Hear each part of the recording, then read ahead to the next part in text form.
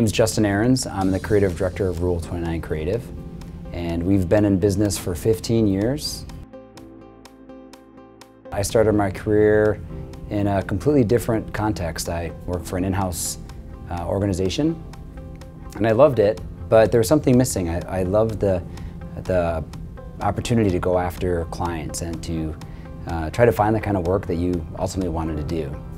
So that's when I started Rule29. And our whole mantra is to make creative matter, so we want to not only make our work matter to our clients, but ideally do work that also matters to us, and if possible, somehow affect the world in a positive way.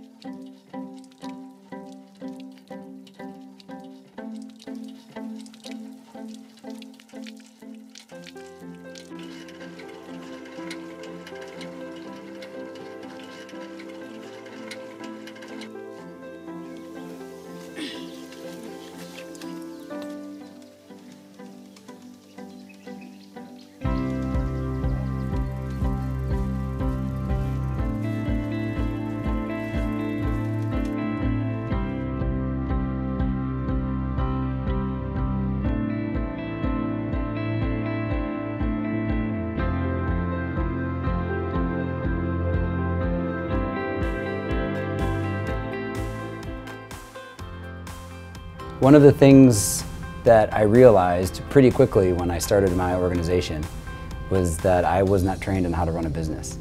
And like most of us, when we get out of school, we know about design. If we're lucky, we have some extra skill, but we don't normally spend time on how to run a business. And so I really wanted to study culture and how culture affects your creative. Because what I found in the different jobs that I've had in the past is that I really excelled in some and didn't in others. And I thought that was because there was something wrong with me. And I'm sure there was things I needed to learn and navigate, but really it came down to the fact that I really excelled in the cultures that were most aligned with who I was as a person. And so one of the things I explore at the conference this year is, what is more important, your culture or your creative? I don't think it's as clear-cut as we may think. And I think it's really important, if you have the opportunity, to understand what kind of culture you want to be in and find those organizations and try to get a job there. Or if you're on the flip side, if you're on the hiring side, make sure that you understand what your culture is and you are talking about those values, you're living those values, and then when you hire someone, you actually test them for the kind of culture that they desire. Because I think when you have a team that buys into what you're about and has the same values, then you're able to do some incredible, amazing things. I think when we're looking for a job or a place that we want to emulate, we often look at the work that they do. And output is, of course, important. The pieces that we see in different award magazines or that we see someone present on stage is really what inspires us and gets us excited about what we do. But often those things are created in a culture where the creative and that culture align. Because if you aren't in a place that allows you to be authentic and they're not transparent with you on the type of work they want to do, and they're ultimately not attracting the right kind of clients, you're never going to do the kind of creative that you ultimately hope to do.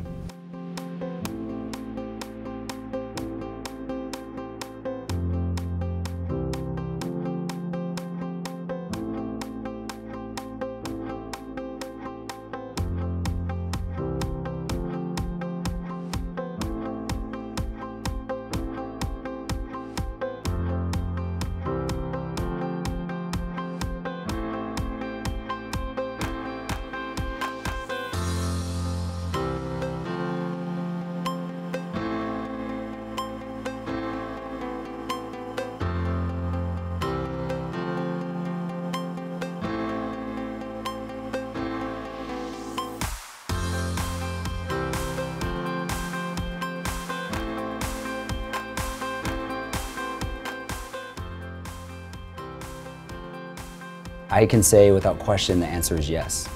And if you're out there watching this and don't think that's possible, then come see one of my talks, number one, or check out our stuff that we write about. But think about what we can do as creatives. We have the power to shift people's perspective.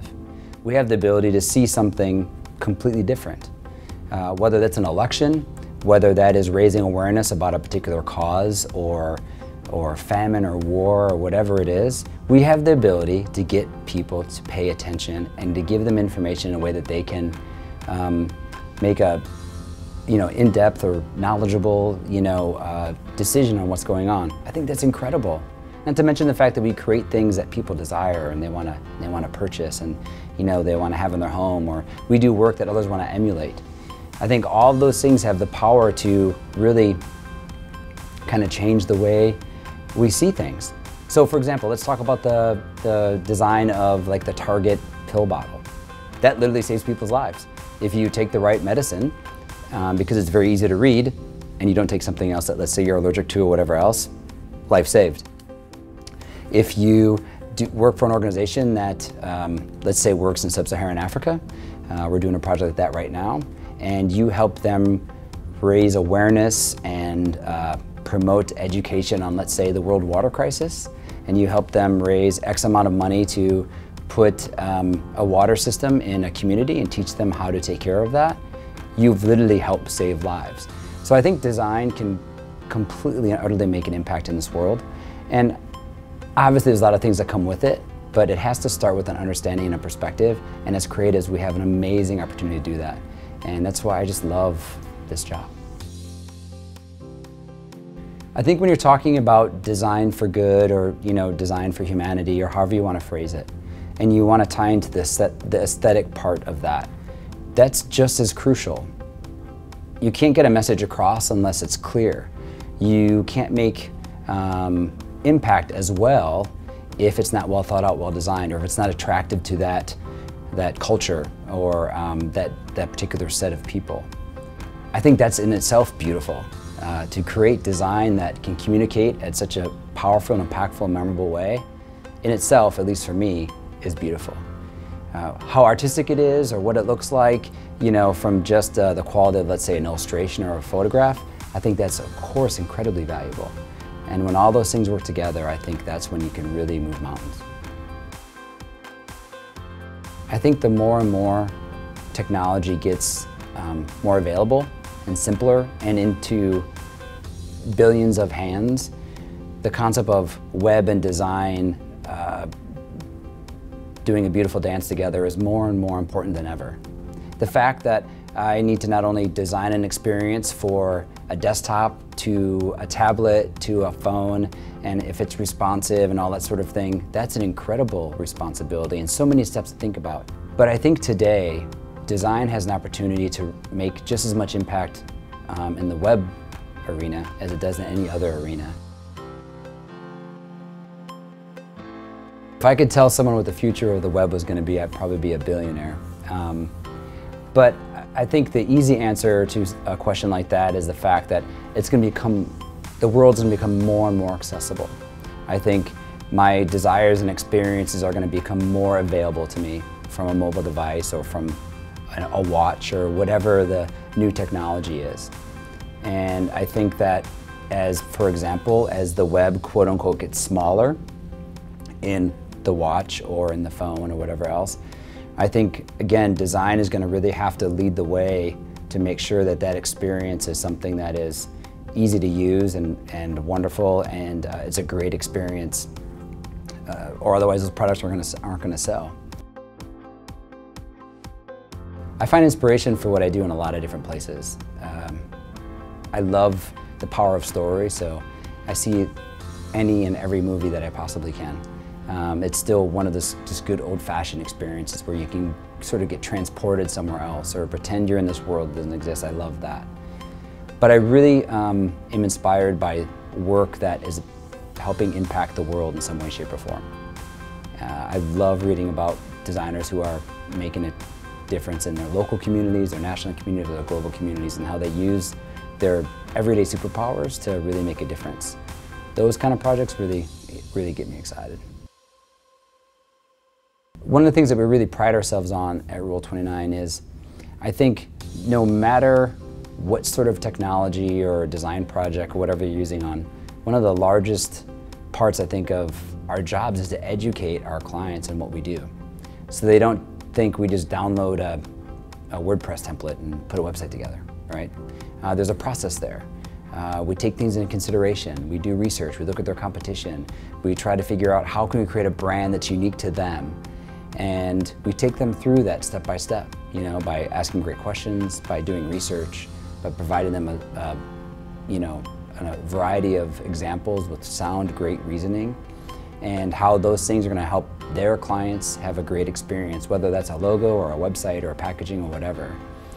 And we've had clients for 10, 15 years, and we're still taking them through certain steps and educating them on what it is that we do, especially as the world becomes more and more connected, and let them know that how the brand is in every part of that. And so it's a constant education process. When we make a pitch or talk to clients or show them work, you know, whatever stage we're in, I think it's really important to remember that part of the process. In a lot of ways, is just as important as the idea, as the execution of what you're doing. We really work hard to bring them in on the story. We want them to be excited about this logo that we're showing them. We want them to be pumped about this brochure or this even HTML email that we're showing them. So we really work hard to say, here's the overall story, here's what we're trying to do together. And here's how this answers that or plays into that narrative. And if you're not doing that, I think you're kind of missing out on bringing them along in what you do. Continually creating value and highlighting the fact that you understand their story and how what you do is really important. So every time we start a presentation, we go back and say, hey, here's what we talked about, here's what you guys are about, here's what our goals are, and kind of lay out how that story flows in the project.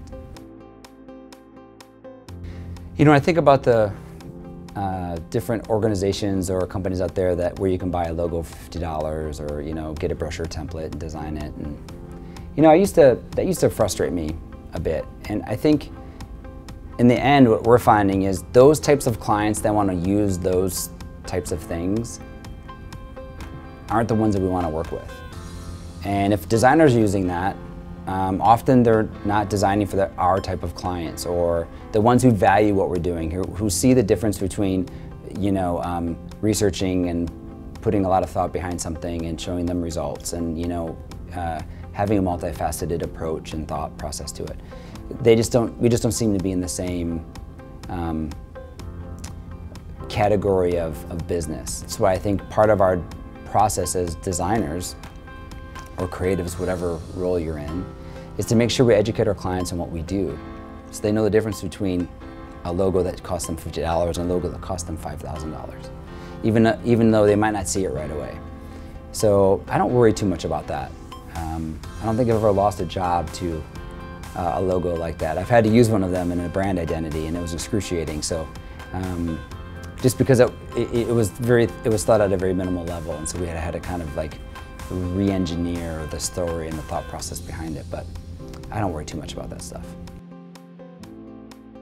Right now is one of the best times to be a designer than I can remember, at least when I read history before I was around. And now, I think more than ever, designers are recognized, or design is recognized more than it ever has. You know, not just with Apple and with Target and all those sort of things. Those companies, of course, help. But when you think about big brands, and when you think about how much designers are, you know, involved in so many things, look at the current election, or look at the Obama campaign. You know, look at those creatives who are doing design for good projects when there's like disaster relief or something that's going on. I think that people understand that design is there. They love the feel of great design, the look of great design, and I think design is probably, you know, more recognized now than ever. And will there ever be a designer that's recognized at a pop culture level, you know, like, you know, Andy Warhol, whatever else? I mean, I think maybe there are. I heard a quote from one of my good friends, Noreen Moriaka, and she said, being a famous designer is like being a famous dentist. And I think that we're still kind of in that category. You know, I think there's some great ones, you know, like Aaron Draplin and Stefan Sagmeister and the gang at Pentagram, and, you know, Jessica Hish, all those guys, they're great. And I don't know who knows them outside of our design world because I'm in it, but I think they're pretty close to rock stars, and so it's a great time to be a designer.